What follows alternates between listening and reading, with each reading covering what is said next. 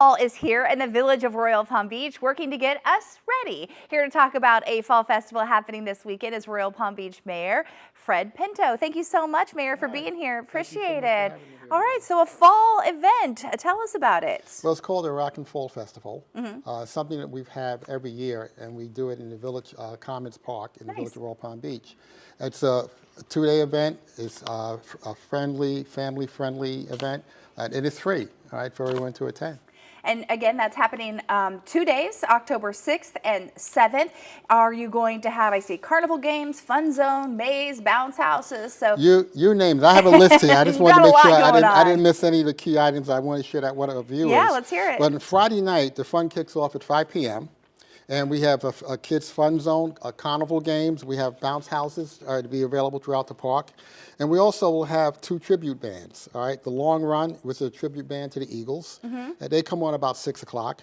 And then later on in the evening, about a little after 8 p.m., we have a tribute band to the iconic band called Kiss, all right? And they're called Kiss Alive. Yeah, I think a few people have heard of them, all right? Now, Saturday is dedicated to what we say all things fall. Okay. It opens at 1 p.m. and it ends at 9 p.m. So it's from 1 to 9 that entire day. We're going to have fun slides for the kids, train rides, a petting zoo, a corn maze, and more. We have 3 different contests we're going to have that day. At 1 p.m. we have a pumpkin carving contest. Okay, like that. And then at 2 p.m. we have a pets costumes contest.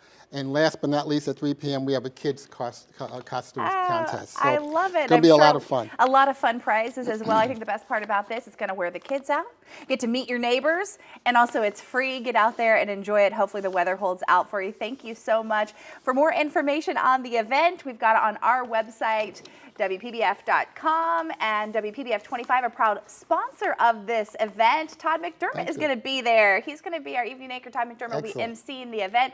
No, he's looking forward to that. Thank you so much for being here. Thank you for having me. Hope it goes well. Yeah, for sure. We'll be right back. Yes, see you this weekend. We'll be right back.